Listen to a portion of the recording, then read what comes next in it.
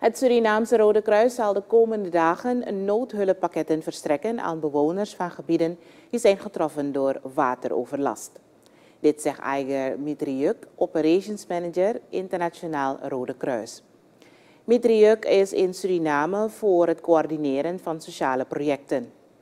Deze maand komen de gebieden aan de beurt die waterschade hebben opgelopen. We visited several communities which were mainly affected by the floods, and where we will do distributions like you attending today, because today we are doing here in Kronenburg.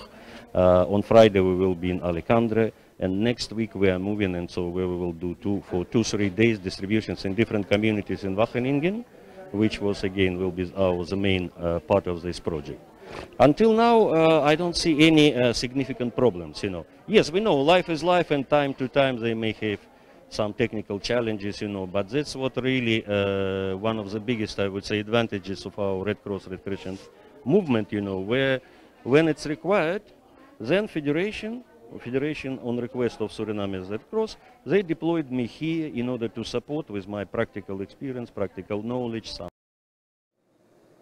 Mitriuk zegt dat het werk van het Surinaamse Rode Kruis bijzonder gewaardeerd wordt in het buitenland.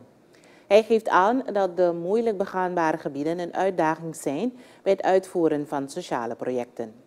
What I can see during our meetings on different levels, that first of all, Suriname Red Cross is well respected, well known society in its own country, and thus, we can see the always creativity, in designing different projects, different how to access communities, what is better to do, what is the best approach in each and every different community. Mitriuk is voor 2 maanden in Suriname.